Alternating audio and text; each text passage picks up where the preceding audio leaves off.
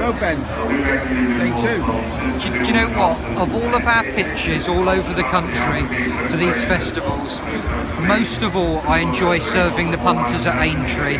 They are a pleasure to deal with. They're so chatty, they're so friendly, they're never in a rush.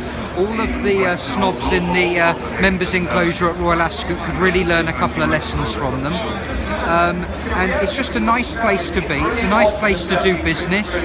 We had a great meal last night in a village nearby, and I'm really happy to be here. Yesterday, I can't lie, business wasn't as brisk as it was for the Thursday last year.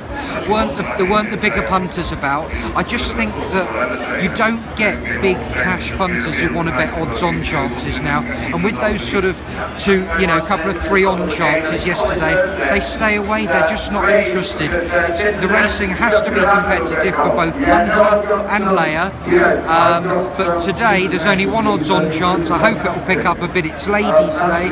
It's a bit grey. I don't think it'll rain, but it's a great place to be, and I'm hoping it'll be busy. There's been some bigger bets in the office, a couple of 20 grand bets from a big punter. Hopefully he'll crack on again later. So I think that Aintree really starts here. Let's go for it.